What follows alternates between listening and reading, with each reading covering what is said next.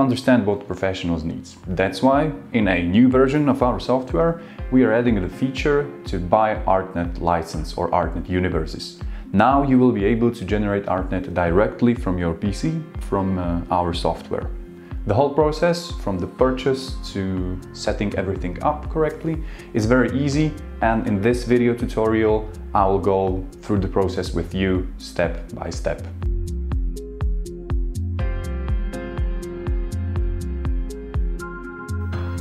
A new version of our software is available on our web pages. If you're not sure where to find it, send us an email to info@letstripstudio.com.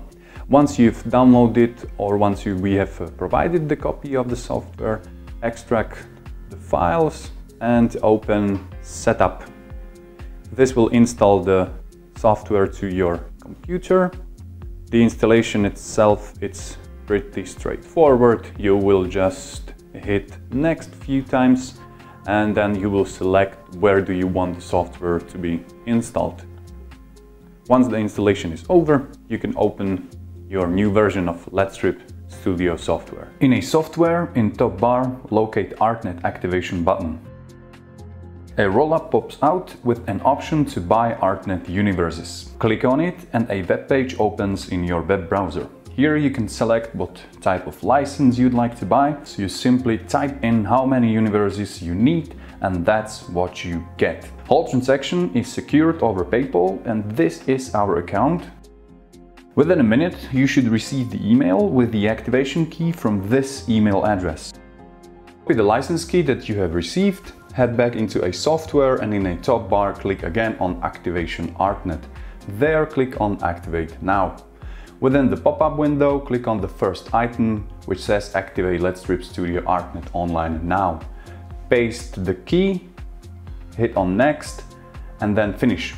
Don't forget to restart your program after activation, and once you will open it, you can see that a watermark demo from the preview window is gone now.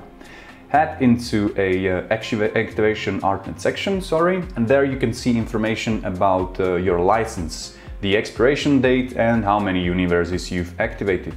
With your copy, you are not limited to only one PC. You can deactivate the license up to 10 times on a single computer and activate it on a different station, even if you are not online. Once you will deactivate it on your PC, you can see that the watermark logo or the watermark is back in the preview window. Once you've successfully installed and activated your ArtNet license within our software, you can start to generate the signal within Let's Strip Studio program. For that, head back into the software, open a new project, and here head into a mapping section. If you've done everything correctly, in a bottom right corner you will find a new window that says ArtNet. Here you will add your ArtNet devices. For that, use a plus button, type in the IP address of the device. Today we are working with SPI matrix, which is a ArtNet to SPI converter. In default, all our devices have 147 at the end of the IP address. So type in 147 for this scenario, close the window, click on Add New Digital Strip, draw the line and set up the number of diodes within your strip. Maximum number of diodes that you can put within one ArtNet universe is 170. That's because there are 512 channels within one DMX universe. You can of course add more diodes, however, these will be divided into more ArtNet universes. So the maximum as set is 170, so you can put that in. Hit on OK, and now drag and drop your strip into your ArtNet device. A pop-up appears where you got the basic settings for your ArtNet. A starting DMX address and also a starting universe. You can change it accordingly to what you are using and to what you will need. In case that you are using RGBW strips, click on Use for Channels. Close the window And now to double check if everything is set up correctly, add new strip or new animation into your bank. And you can pick from effects that are preloaded with every copy of our software. I do like this one, hit plus button, and you can see that it starts to play immediately. You can also tell on the device itself if it's receiving ArtNet signal by this little diode, which is blinking slowly, which means that it's receiving ArtNet signal. If it will be blinking faster, it means that it's receiving DMX signal. Also, you can tell if the device is connected to a ArtNet source within a web configuration tool. Again, type in the IP address of your controller.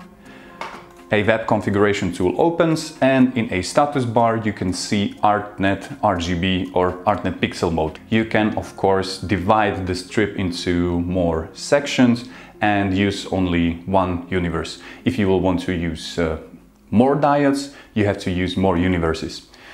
For that, if you want to tweak with the settings, head again into a mapping section, select the strip that you have already created and change curve LEDs to, let's say, 60. Now you can draw new strip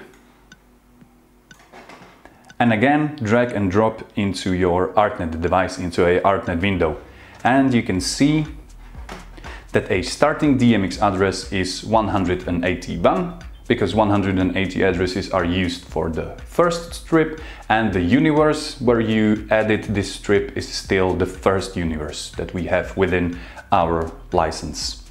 So you can close the window again. To better illustrate that we've created two sections within our strip, we will unroll this guy.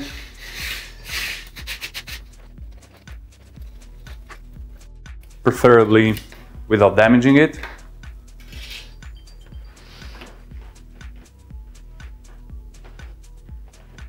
Okay, so you have to first connect it in.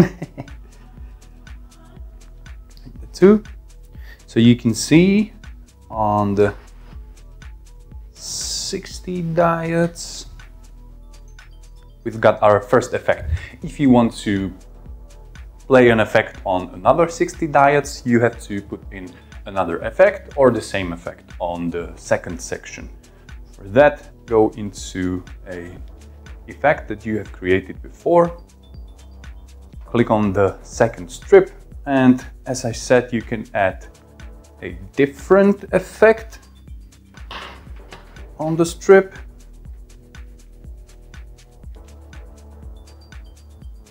Or you can add the same, which is this one.